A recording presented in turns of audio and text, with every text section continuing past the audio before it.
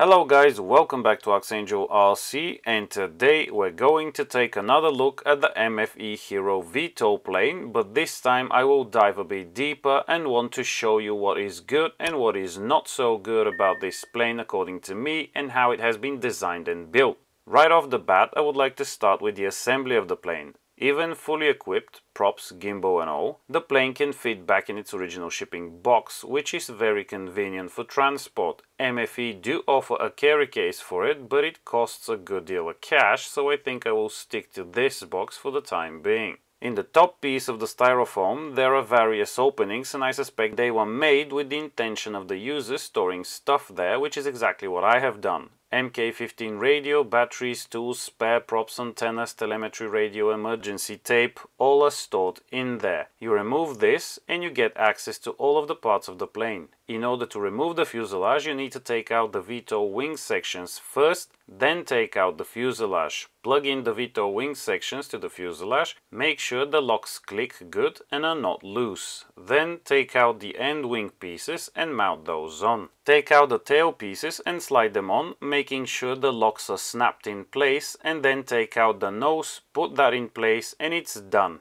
And it's that easy. And to be completely honest, I like the way this goes together a lot more compared to the Flying Dragon. The wing being in two pieces is not a drawback in my mind, as it allows for the VTOL arms to actually be screwed into the wings with brackets and bolts, which makes it a lot more secure and removes the weak point by eliminating a second connector for this joint. Case in point, the Flying Dragon's VTOL arms need to be installed and removed for every assembly and disassembly, and the locking mechanism is not always well assembled from the factory, hence you get something like this. Pay attention to the right VTOL arm here. The moment the motor spun up, it rattled itself off of the plane.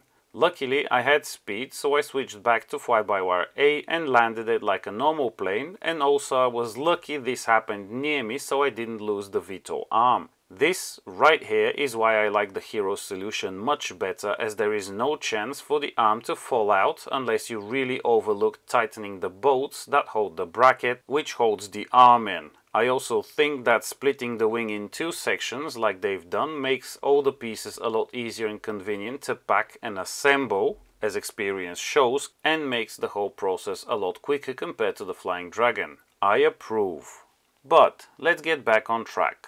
Like already mentioned in the previous video on this plane, the Hero comes with two swappable nose pieces, which definitely provides a great deal of flexibility when considering how you want to equip it and what you're going to use it for, and you don't have to decide at the time of purchase, since both nose options do come included with the plane and fit in the box. One is for a gimbal or another hanging payload, the other one I assume would be best suited for mapping, where you don't really have a gimbal hanging on the nose but a mapping camera in the middle of the plane pointing down, so you don't really need to put anything in the nose, but in case you want to, with a bit of knife work, it will easily house an FPV camera, be it for an analog or an HD system, that will be up to you. Initially, when I opened up the kit before assembly, I was a bit hesitant if I should put the gimbal on the nose due to the fact that it is removable. And with all things of this nature, things usually get loose pretty quick, they rattle, shake and eventually fall off. However, once I glued it all together, it turned out that the nose fits pretty snugly in there.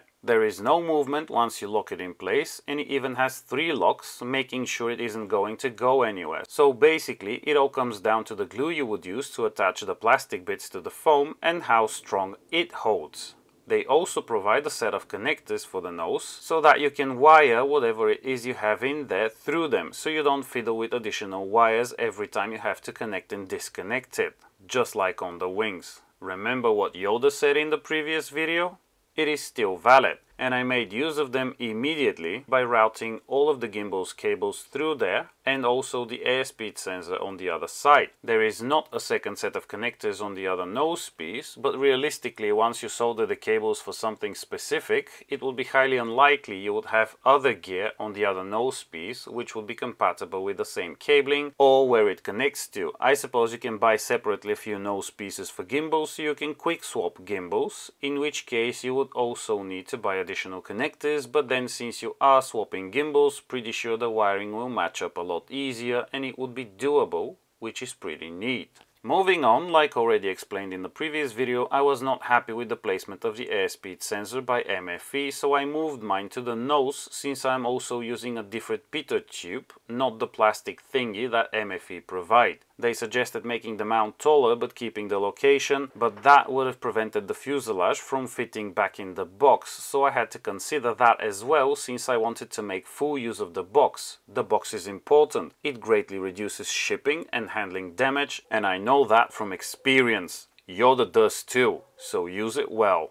Now, moving back along the plane, we get to the main plane compartment, which in my case houses the batteries in some weird arrangement for balance purposes, and since I am not using a mapping camera on this plane, the space where it would otherwise occupy is taken up by a battery and the CHM30 air unit and the CFPV hub, which allows me to connect two gimbals or cameras to it and then be able to look at both on the radio or switch between the two feeds, albeit very clunkily, so I don't weigh down the link with two streams. It is not the best solution, but it works. There is good space in the battery compartment, and since the plane is recommended to be flown with a Tatu 22 Ah 6S LiPo battery, I would assume it fits perfectly in here, but since I separated the forward flight and VTOL systems, I have to use two batteries, so things get a bit more cramped and weird, but it is what it is, and on this plane that VTOL battery actually has enough juice to allow for at least two takeoffs and landings before it needs charging, provided you keep them short and tidy with no wasteful hovering for no good reason.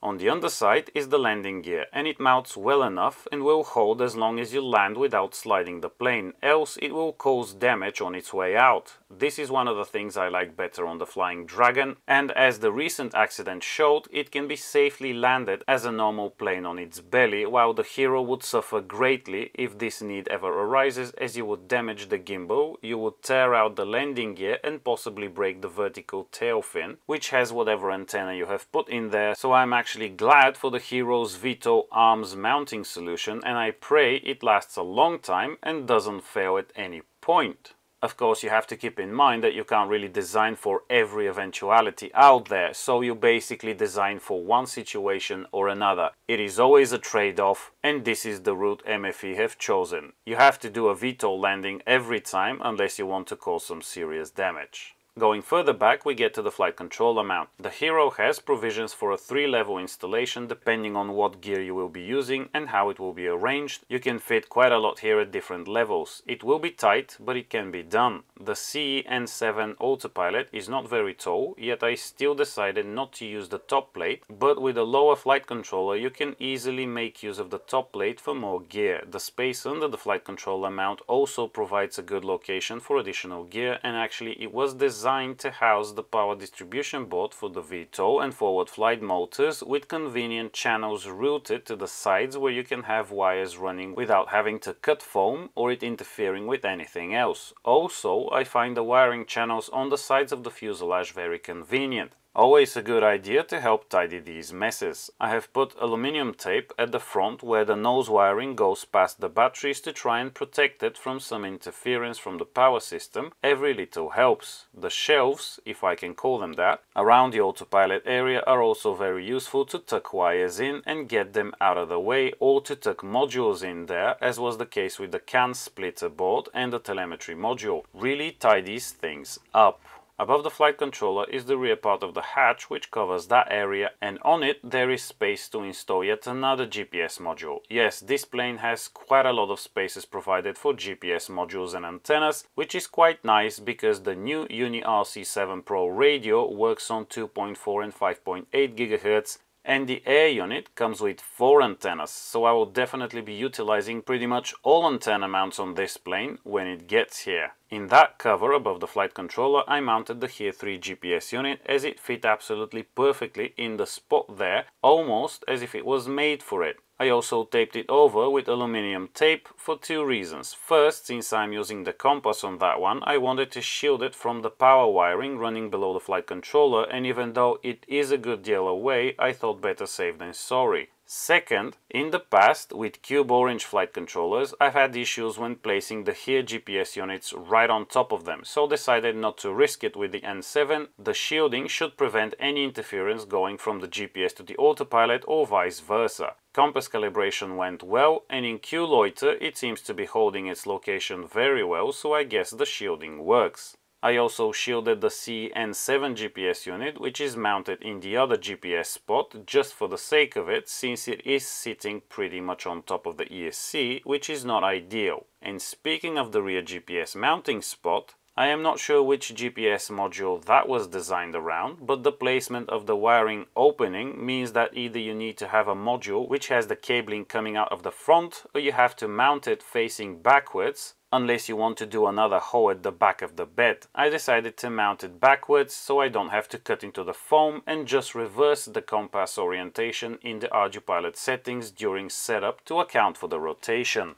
Under that GPS mounts are two more antenna locations where I have the HM30 antennas coming out of. Don't mind the ugly foam cutting, it was done so I can get a good grip on the antenna base to tighten them down properly. This location is very convenient because you can still fit the fuselage back in the box with very little cutting without having to remove the antennas ever. Just rotate them forward when in the box and rotate them down when in use, which also should ensure pretty much no obstruction with the ground once the plane is in the air. One thing I had to do myself for all these antenna mounts though was to 3D print adapters for them, which have a hex inset for the antenna connectors coming from the HM30 or another module, which allowed me to properly tighten the nuts on the outside so they don't come loose, and the inset would hold the hex in the connector and it won't slip. I think this should have been provided from the factory, but it is an easy and quick part to print, so I'm happy it works great.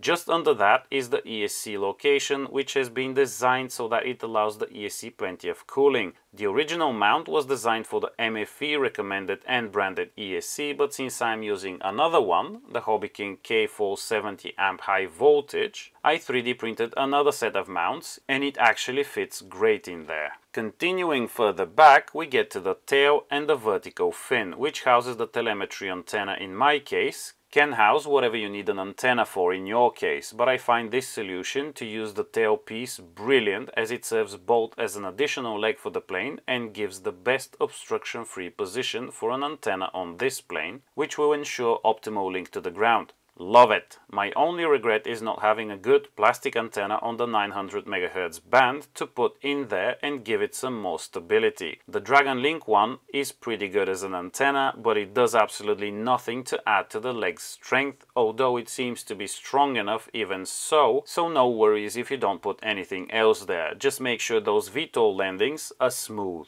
Right at the end of the plane, we get to the motor mount, and it is okay, seems solid enough, assembled well, and there are no signs of breaking so far, unlike the Fighter and its self-evacuating nose mount, which is just waiting for you to give it some more throttle so it can leave. Keep in mind that a 15-inch prop is the largest you can put on the back, so you can fit the plane in the box. So if you want to use a 16-inch or larger, it will have to come off every time, hence why I moved to a 15x10 prop, makes things even quicker to set up and stresses the motor a lot less compared to the 16x12, especially with the new 8S battery, which may require that I get a proper T-motor ESC either for this motor or together with a new motor, since this ESC does not like 8S on the current motor very much, hence why I've limited throttle to 50% now. Anything above that and it starts to get the hiccups. That is how I burned out the original motor I used without even being able to test fly it on 8S. As the autopilot gave it throttle for the transition, it would stutter right away and eventually I saw the smoke coming out while testing on the ground. The only other possible alternative I had at hand was this T-motor, which is even higher kV, so not the ideal option when also upping the voltage, but it seems to work a lot better with the ESC than the old one. We'll have to figure something out though, because gaining altitude with the throttle capped at 50% happens very slowly.